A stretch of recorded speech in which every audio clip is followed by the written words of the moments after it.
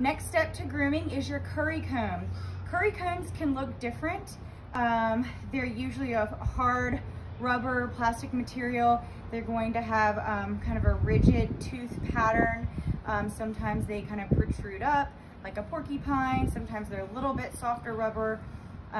This one is for a child's hand, but it'll work for beauty. Whenever we're grooming a horse, we work from the head towards the tail, down and back. You wouldn't ever want to start grooming per se in the middle of your horse, especially when it comes to brushing, because if I brush this area and come this way and sweep back, I've just dirtied up the area I cleaned. So the curry comb is used for the more muscular parts of the body.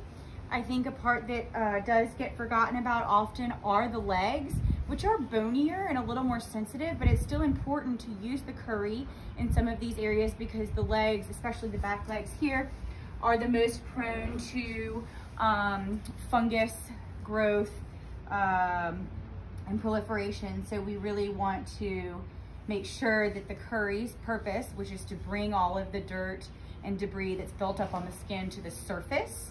And we do that by using it in a circular fashion on the body of the horse. So we go circle, circle, circle, circle, circle, circle, all the way around. You can see the dirt comes up, and often with Beauty here, he's shedding, so it'll bring out a lot of hair. And again, working your way down, he's been out in the paddock, so you can see a lot of this dirt, and getting the caked on dirt off will be helpful for brushing. And again, relieves the horse from any skin irritation from the caked on mud.